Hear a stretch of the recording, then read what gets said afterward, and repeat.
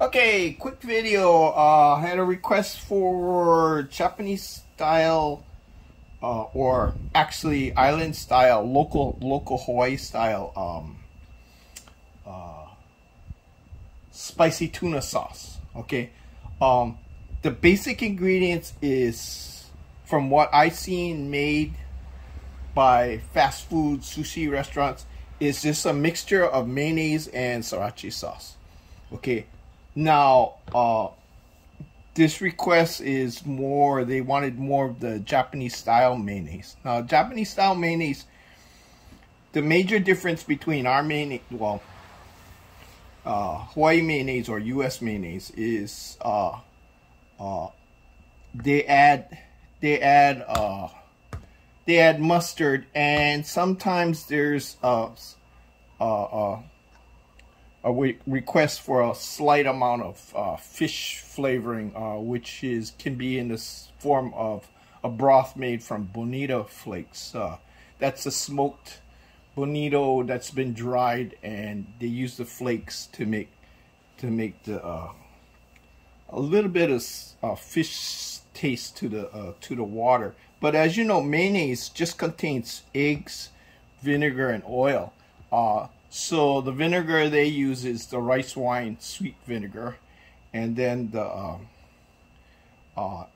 organic eggs and stuff like that. So there's a lot of videos online how to make Japanese mayonnaise, but I'm gonna do more the local style. Okay, so a Hawaii style. Okay, and again, this is the fast food restaurant because they don't got time to, or they can't afford to buy the authentic Japanese mayo, because you got to remember now that's imported, right? So I'm gonna make enough for a little cup here, and so this is from what I've seen on spicy tuna at fast food sushi places, and all it is mayo with a little bit of sriracha sauce. Now this is the sriracha. The basics for this is, if you look at the ingredients, it's chili, sugar, salt, garlic, and a little bit of preservatives. Okay, so now how much do you add? Well, that all depends on your spiciness tolerance. Okay, so you just saw that little dab. And as you can see, the mayonnaise has turned a slight pink, almost like a Thousand Island color. Okay, Thousand Island dressing color. Okay, so let's taste this. Now, this is about the level of if you want mild. Okay, so if you like it spicier, all you do is you be careful, add just a little at a time until you get up to the spiciness you like. Okay, so that's all it is.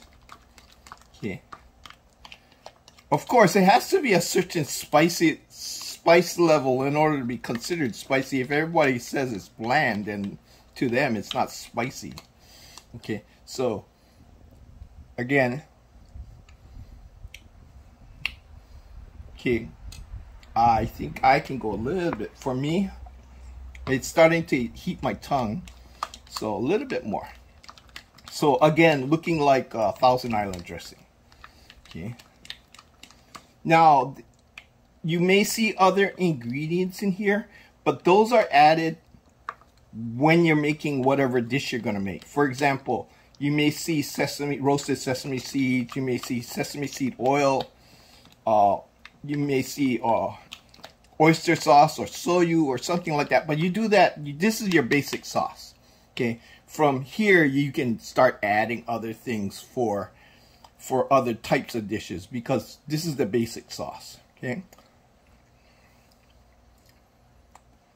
Okay.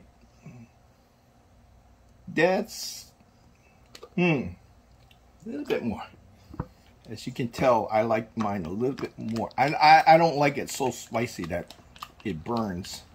Then you can't taste anything. But as you can see, well, it looks like we're about half a teaspoon total. And you can see the color, slightly pink. Like again, looking like Thousand Island. I think that's good enough. Okay, now, here's the thing. To make it more Japanesey, their main thing is they add a little sugar. I got a little packet of sugar here. And their mayonnaise tends to be on the sweeter side. So in this amount, I mean, it's up to you how much you put. But I'm just going to put a little. And they also, they like a little bit of mustard. Oh, which is not even open. Now, doesn't matter. They have a tendency just to use a straight up American products. They don't like, not Dijon or whatever. I mean, you can go to fancier restaurants and they might have Dijon mustard, but when it comes to basic Japanese food, whoa, they have a tendency just to use a straight up American, because you gotta remember now, they were introduced to all of this, you know, after the occupation. Okay, so that's like a quarter, maybe a third of a teaspoon. And it does change, if you're just mixing it with the mayonnaise, it does change the color of the mayonnaise. Okay, so now a little sugar and a little dollop of mustard to make it more so-called Japanesey. Oh yeah, that adds a whole another flavor. I can taste the mustard coming through. It takes the bite off of the chili. A little too sour, so I'm going to add more to offset the vinegary taste. I'm going to add a little bit more sugar. In fact, I'm going to go to a whole teaspoon. So this was a normal packet, which is a teaspoon of sugar.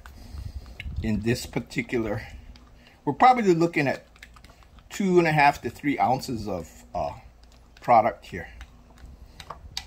Okay, so that little 1 teaspoon of sugar, the dollop of mustard, mayo, and the sriracha sauce. Okay, so it's starting to look more yellowy.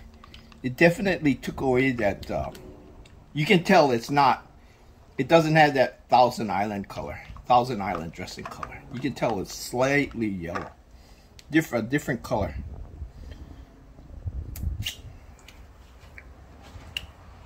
Oh wow, that's a whole, actually it took a lot of heat away from it. So let's kick it up. So I'm thinking we're at a full teaspoon of sriracha sauce. Yeah, bring back that pink color. Now again, if you want to know the heat of something, when you're using sriracha sauce, the redder closer to this color, the more heat. The lighter the redness, less heat. So it's real simple. It's easy to control. Okay.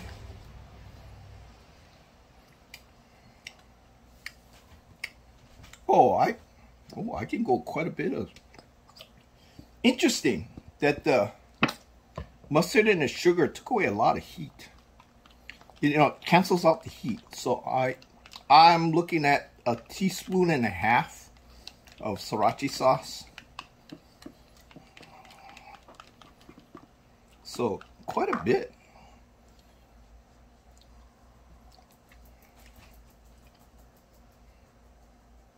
That's, well, actually I can go more. So we're up to 2 teaspoons, level teaspoons of sriracha sauce. So for some reason the sugar and the mustard cancels out the intense flavor of the chili. Okay, that's about right. I would consider this mild.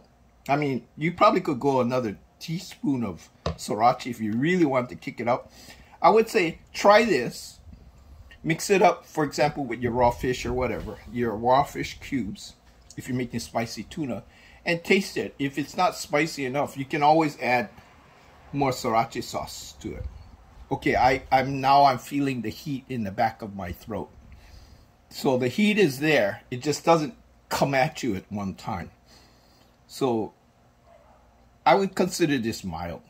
Okay, so this is what we have. You can keep this in an ice box. It's all made with already the mustard, the mayo, and the sriracha is all already preserved. So you're not looking at anything that will, the eggs are sitting in vinegar, so it's not as if this will spoil. So this sauce will hold for a while, you know, if you can last that long. Because as soon as you have some raw fish or whatever it is you're making, California roll, I'm sure you'll just use all this sauce up real quickly. Okay, so this is what we have.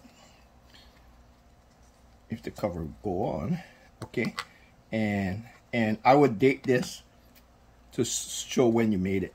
Okay, so here's you are, the kind of like an island version of a Japanese style sriracha, spicy tuna sauce. Okay.